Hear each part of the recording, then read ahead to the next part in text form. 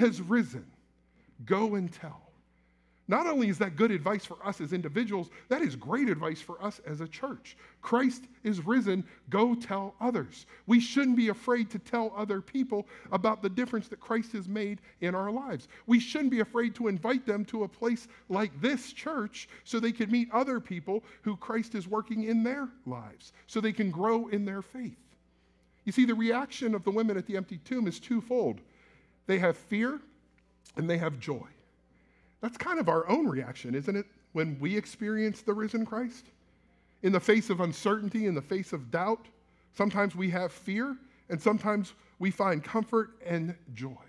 You see, these women were overwhelmed. They were dumbfounded. They were full of awe. They were full of wonder. The angel tells them to go tell the disciples.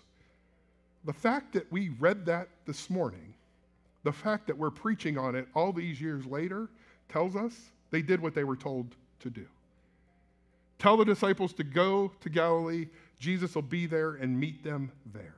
You see, we should never forget Jesus promises to go ahead of us and meet us where he tells us to go. So no matter what the future holds for us, whether it's individually or as a church, individually, if the future holds for you a relationship or a job or a calling because God is leading you somewhere, that's great.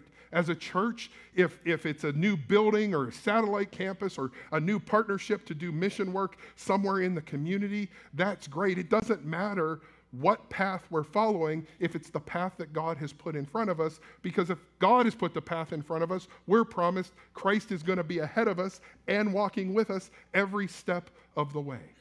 And we can never lose sight of that.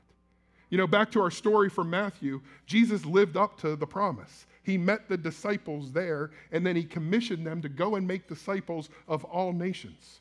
It's called the Great Commission. Here's the deal. The Great Commission is not a suggestion. It's a commandment. We're all supposed to do that. We're all called to share the good news of salvation with the world, inviting others to experience the love and grace of God. Here at Christ Church, we believe community outreach is a vital aspect of fulfilling the Great Commission.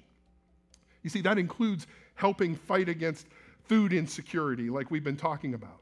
That includes providing health and wellness initiatives, education initiatives so people can grow in their faith, providing for people who have experienced disasters in their life. It's actually part of our vision. We call it Mission 10-10-10. That stands for $10 million, 10,000 people over 10 years to missions and outreach in our community. I'm pleased to share with you that we're 4 years in and we have done a little over $2.3 million towards that initiative, which is awesome. Here's why it's important. By meeting the practical needs of our neighbors, those ministry avenues give us an opportunity to share the love of Christ.